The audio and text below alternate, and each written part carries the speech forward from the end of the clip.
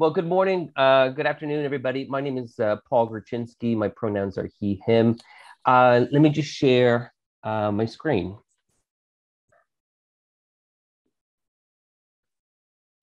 Is that all right? Yeah? Yes. Good. Well, thank you. Thank you for having me. And I also, of course, want to acknowledge Jafra Thomas. Jafra, if you want to introduce yourself. Hi, yes, everyone. My name is Jafra Thomas. My pronouns are he, him, and I'm at Cal Poly in California. Wonderful. Thank you. My name is Paul Gorczynski. I am at the University of Greenwich, which is in London.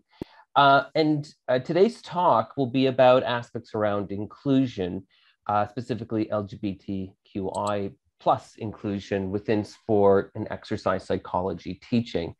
And for me, this is a really fun talk because it's brought together some interesting ideas across the Atlantic, so to speak. Joffrey and I started chatting maybe about, I want to say almost 7 months ago, 7 months ago. And it wasn't even about this talk. It was about aspects of health communication and health literacy and what we could do, kind of scratching our heads together in terms of really helping promote the way that people talk about health, elements around physical activity, aspects around exercise, aspects around sport. And this is one of a couple of projects that we've been working on. And this is a project that is very close to my heart. It's something that was born out of, I think, frustration, certainly personal experience as I was going through my training within sport and exercise psychology. But it was really from a place of what else can be done? How do we channel that kind of frustration and that kind of perhaps invisibility of LGBTQI people within sport and exercise psychology research and teaching?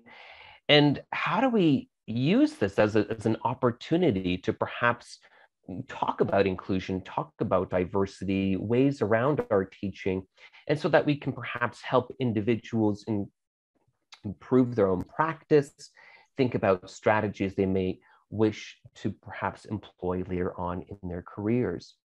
But this is also something of a reflective exercise, and it's really dependent on why are we talking so much about inclusivity these days? Why is it important to include individuals within physical activity, within exercise, within sport, where perhaps individuals may not have been previously as involved? Why all this talk about diversity? And how do we even go about defining diversity? What are perhaps different elements of diversity that we want to embrace within our teaching, within our practice, within research? And ultimately, how do we help convey that to students? Why now? Well, that is a very good question. I think there is certainly a lot that's happening within Europe. There's certainly a lot that's happening in the UK that prompts this kind of discussion around diversity and around inclusivity, certainly helping individuals acknowledge the importance of being active, of what physical activity does for individuals, not only with respect to their physical health, but their mental health, but perhaps most importantly, and not talked enough about, their social health. And so when we're talking about inclusivity, it's about really creating opportunities for all individuals to take part in being active. How do we think about physical activity for all sorts of individuals? How do we talk about individuals who have perhaps been traditionally left out of research, who have traditionally perhaps not been able to take part in being active, be they in formalized or informal means? When we're talking about diversity, we're talking about more than just what today's topic is around LGBTQI individuals. We're going to be talking about aspects around race and ethnicity, ability, disability, class, geography, all sorts of aspects which in the UK have this particular term called protected characteristics. But it's around helping raise this kind of awareness, not only for students, but as well as for future practitioners and those students who also may become researchers. In a sense, how does their work continue to be rigorous, but also take into account individuals who have traditionally been left out? So it's within our scope as educators to think about our teaching, and certainly how do we reflect on what we do and how do we perhaps reflect on what we may do in the future. When we're thinking about this kind of reflective process, it may be also necessarily to think about what we ought to be doing in conjunction with our other demands within our labor. I understand that everybody is stretched. I'm stretched. I'm sure that everyone on this call is stretched, especially when it comes to their workload. But where does this kind of practice, this kind of reflective practice within our teaching come into account? In a sense, how do we actually want to move our curriculum forward? What are we willing to do? What are we almost mandated to do? And what kind of personal satisfaction do we get from that as well? Taking into consideration the kinds of obligations and kinds of conditions and constraints that we face within our own daily lives. So this is all going to be part of a much broader discussion, a chat that Jafra and I will have at the end, bringing in everybody into the conversation and their thoughts. But to get us going, where did this all start? This started a number of years ago for me, certainly when I was doing my educational training. And it was really a lack of representation that I noticed within the curriculums that I was a part of.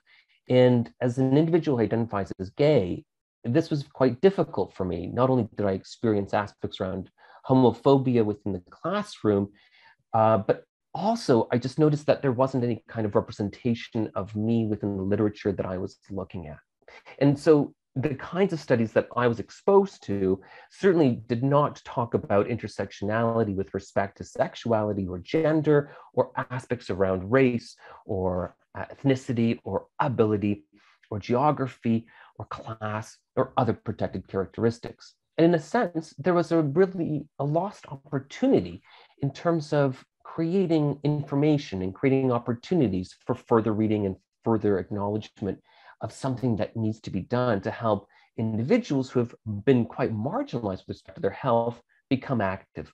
And in a sense, this kind of lack of representation that I noticed in the literature, certainly a lack of it in the classroom, this has tremendous problems. This creates all sorts of consequences for the future research that is conducted, the kind of data that is then collected, and it has tremendous consequences for the kinds of interventions that may be created. In a sense, these kinds of interventions don't acknowledge the full breadth of individuals that they are researching. They certainly don't pull in a participatory manner all sorts of individuals that could certainly help create more rigorous interventions. But also, in a sense, there continues to be this deficit of knowledge and deficit of action. And in a sense, this continued lack of representation and a continued lack of intervention. This kind of work, for me, had always been in the background, something that I thought about and something that I acknowledged. And it wasn't until I was well into my career that I connected with Danielle Britton, who's at the University of Colorado, I believe, in their School of Public Health, that we decided to do something about this kind of lack of representation. In a sense, it was a call to action.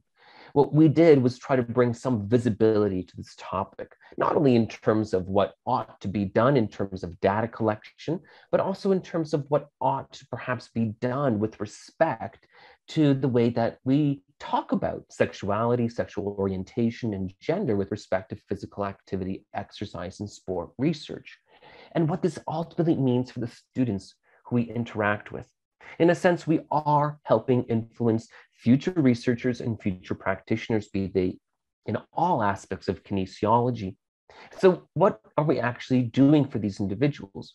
It was the same kind of call to action that most recently helped my friend Fabio Fasoli and I put together a small call to action around COVID, and specifically around research agendas that concern LGBTQ individuals.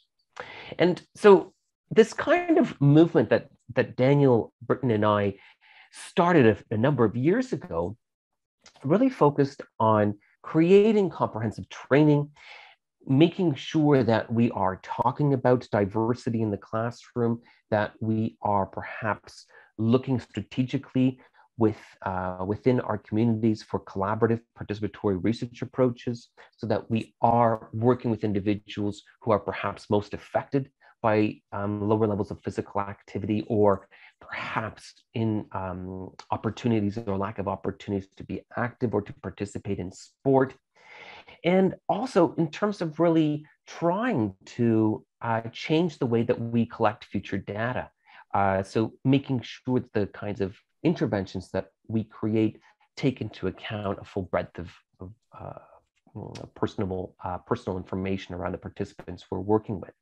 And when we kind of dug a bit deeper into these comprehensive training opportunities around diversity, we were particularly mindful about really helping students become more confident and aware of various definitions, various aspects around sexual orientation and gender identity, how that impacts health, various aspects of health, be it physical, psychological, or social health.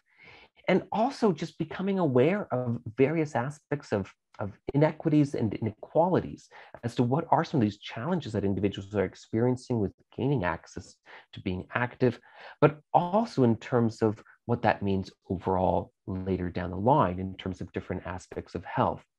And so the kinds of strategies that we talked about were really rooted within inclusive learning strategies. So making sure that there's a considerable amount of support and access to various types of information, making sure that learning is experiential.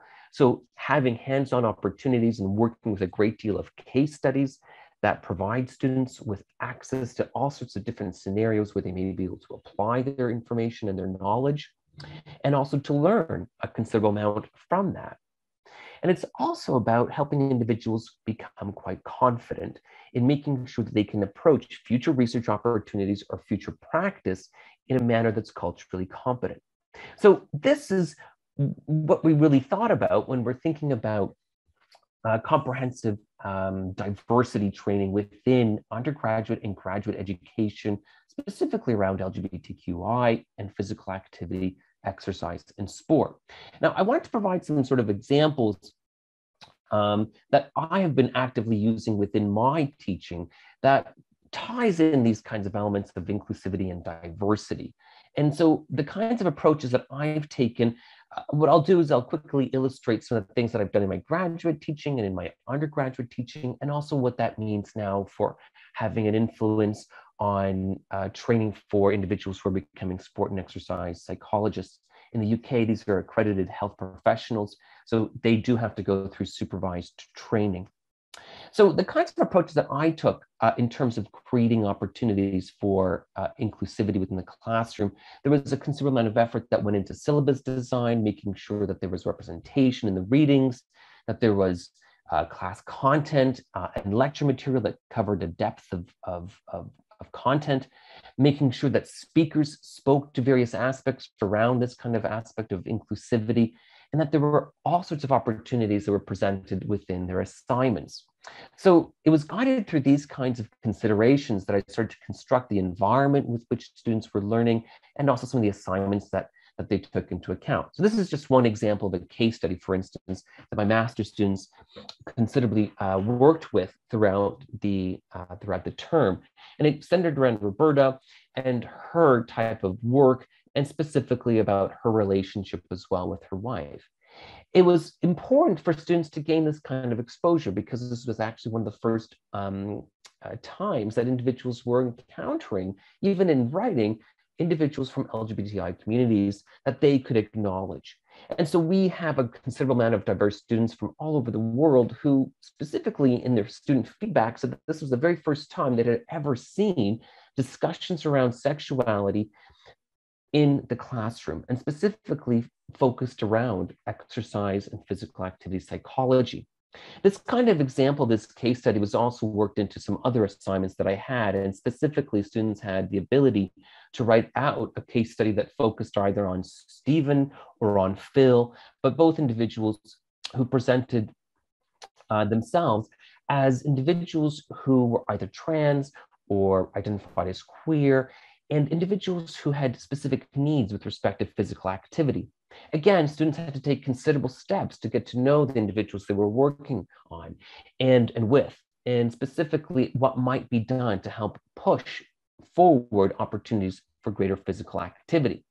These kinds of strategies I also used in my undergraduate teaching, talking about Michael Samms, for instance, and his journey throughout reaching or perhaps not reaching the NFL or his career within the CFL. Michael Samms was one of the first, if not the first, openly gay individual who tried to enter the NFL. But students were also encountering aspects of local or perhaps regular individuals who were trying to make a difference in their communities. Individuals like Jesse Thompson, for instance, who was an individual within Oshawa, Ontario, Canada, who took his local hockey organization to the Human Rights Tribunal for greater inclusivity within change rooms within their hockey league.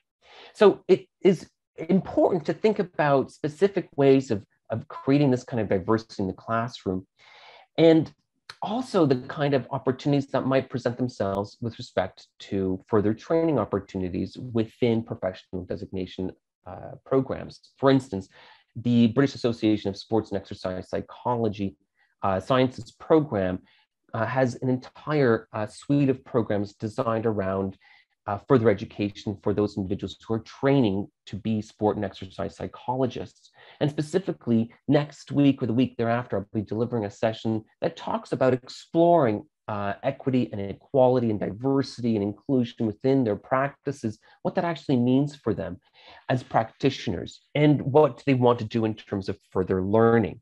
So kind of thinking about these inclusive learning opportunities, there's a lot that can be done.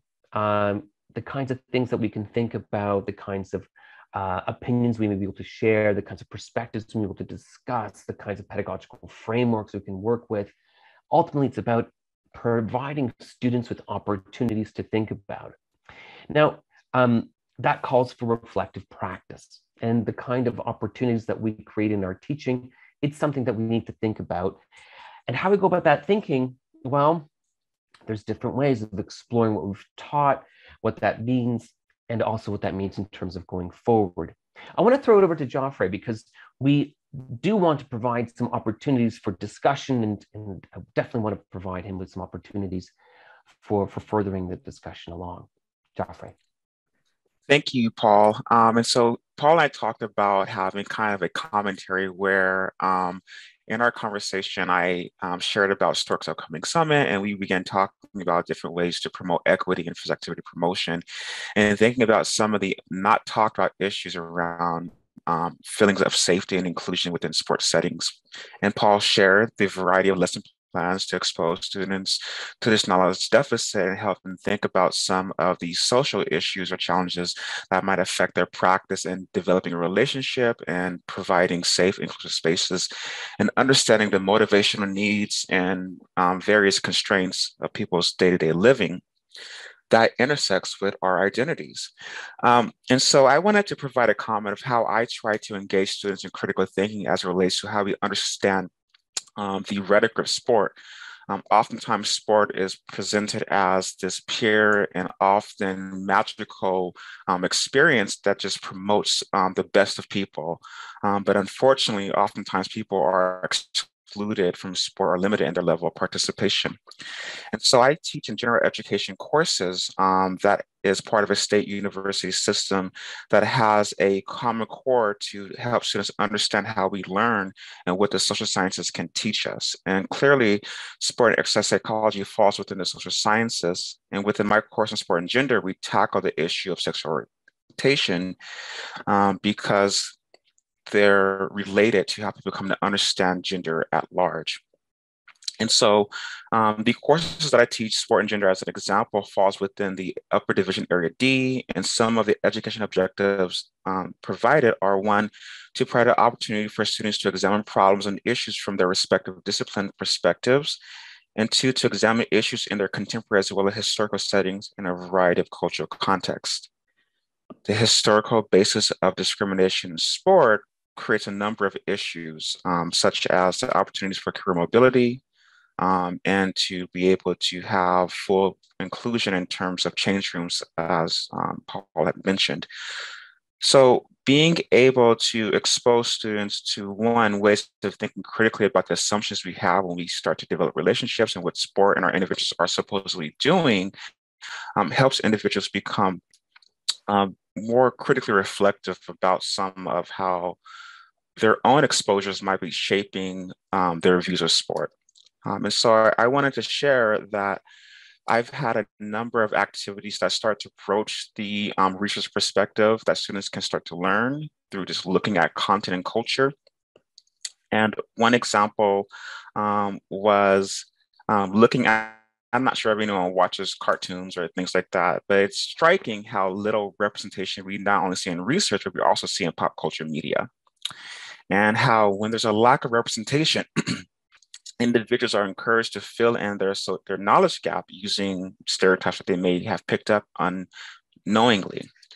And I showed my students, it was just an activity of critical thinking. What can we do? How can we do that looking at media of a show called Cuphead, which is based off a video game, but there's these cups. One's like a mug and one's a cup. And they're like kind of human presenting characters, but their cartoons, their heads are really cups filled with stuff. And for some reason, it doesn't fall out. But as soon as their guardian leaves to get his periodic mustache shaving, they start roughhousing and playing around, destroying things except the radio because that's the most prized possession of their adult guardian. And they ask themselves, why are we roughhousing? Why are we doing this? And the question was, because we were told not to. And so the reader is seeing that these both present as masculine, stereotypical boys and are this implicit assumption of how boys are supposed to act in their physical expressions and competitive drives. And then for some reason, a baby appears in their door and they fall into stereotypical gender roles. As soon as the baby calls one of the cups mama, the baby takes on a stereotypical caring or nurturing role and for some reason shuns roughhouse behavior, while the other boy seems to automatically become inept in understanding how to deal with and develop relationships with that young child. And so we can kind of see implicit in that is this issue called heteronormativity that makes it seem oppositional sexual attractions are the default and natural way of interacting in the world. And filled with that is misinformation about what people are supposedly able to do when it comes to caring and developing relationships. For some reason, femininity is associated with its inherent ability to understand, nurture, and care, whereas masculinity is devoid of that and proclivitous or inclined to roughhousing, unethical, or disregarding behavior. So in my own classes, I've had an opportunity to allow students to use content analysis and other research methods to interrogate culture. And we can kind of see very similarly, they both provide an opportunity for students to recognize a lack of exposure and to start to think about some of the issues that might make it difficult for exercise research to develop strategies around addressing. For example, in the US, many of us have heard of the anti-trans laws that are being pushed in a variety of US states, 3 of which have already enacted laws barring transgender students at the high school level from participating in sport consistent with their gender identity. And we see oftentimes a pushing of misinformation about this inherent supposed advantage, biological advantage to gender, though within this exercise psychology domain, we understand that psychology, particularly anxiety management and attention, strongly influences one risk of injury, performance maintenance, and performance development. So we see with the lack of representation, individuals are culturally being encouraged to continue to fill in the gaps with misinformation and stereotyping.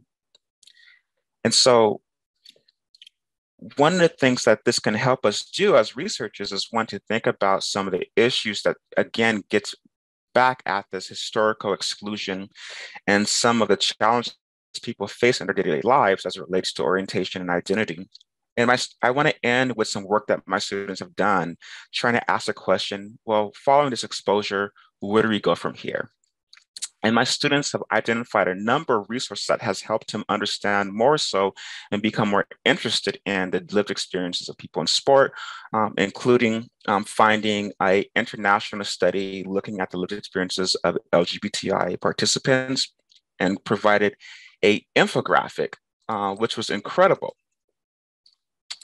And one of the things that's shown in the infographic is that sport is historically conservative in terms of maintaining discriminatory and stereotyping beliefs.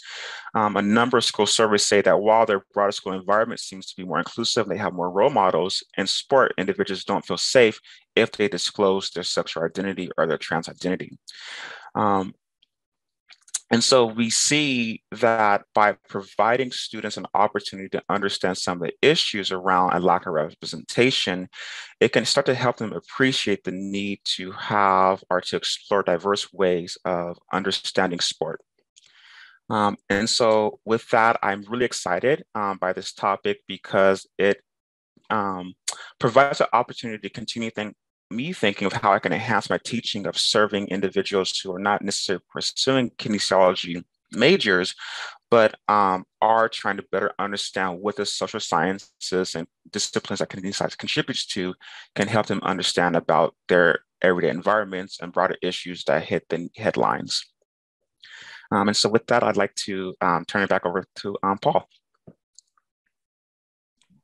Well, I think this is where we get into the discussion portion and open up the floor to any questions within the time that we have available.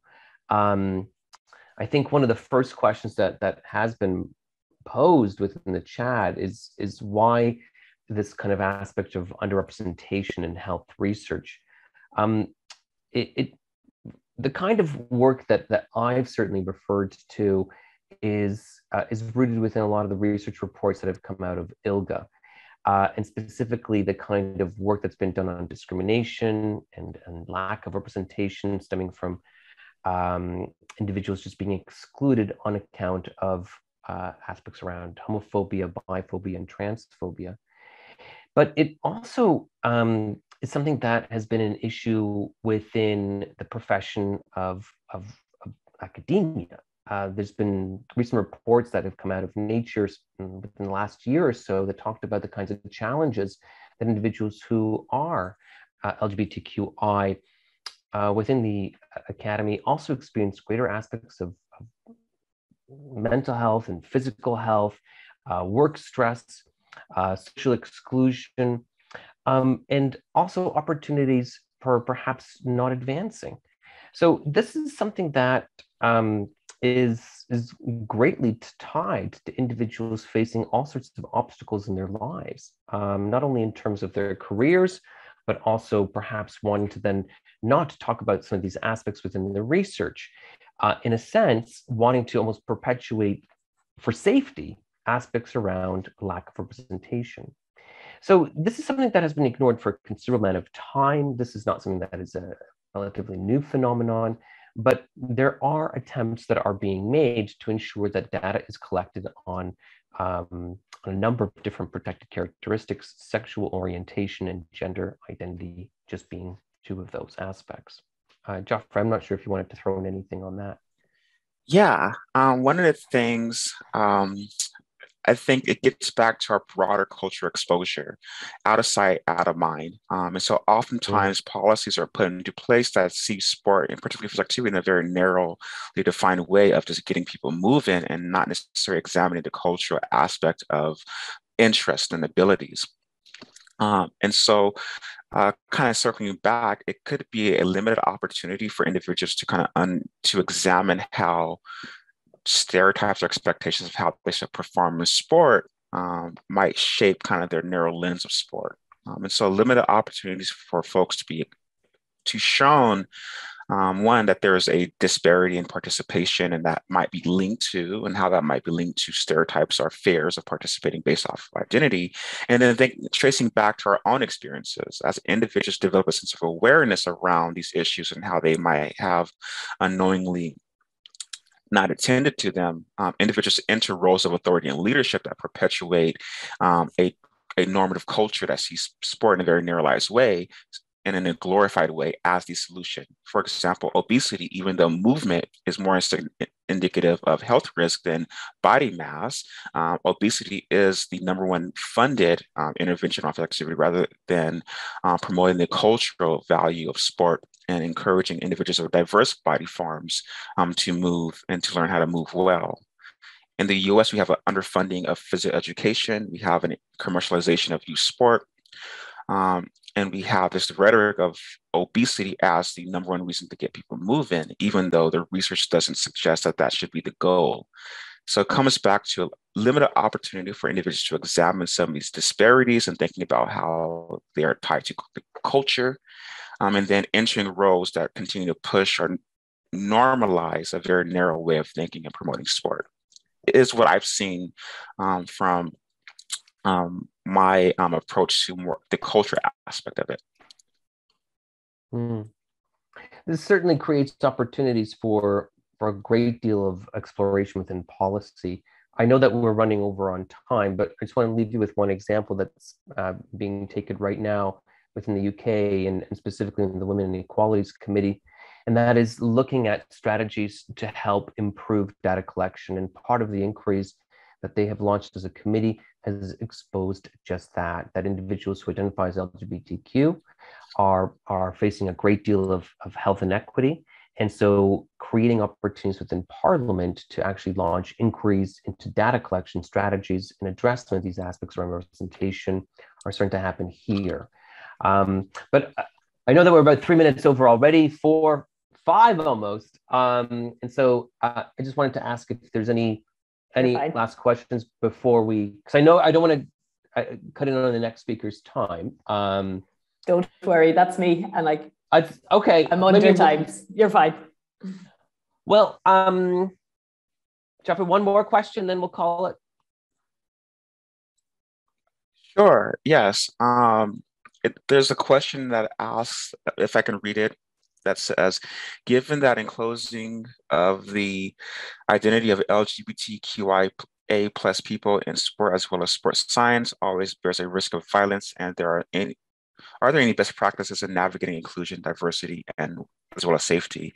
And I was going to mention that Vicky Crane wrote a chapter in Ellen Stowski's textbook, Women in Sport, Continuing the Journey of Liberation and Celebration, ends with a number of important steps that role models and coaches and team leaders can take to normalize discussing of diverse orientations and taking a firm stance against bigotry type behaviors. And so there has been a listing that tries to model expect a value of inclusion and to use one's position as a leader within a group to help model how to engage with discrimination and to speak openly about issues around violence that takes place in the community. One of the things that we see related to this is that as individuals speak out, the feelings of safety increases, and that there are policies that educators can use to hold folks to account when they engage in discriminatory or violent type behaviors.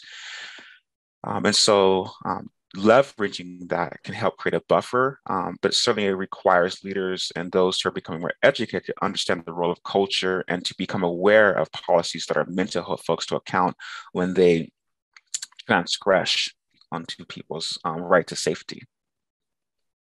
Certainly raising awareness, creating opportunities for education, making sure that there is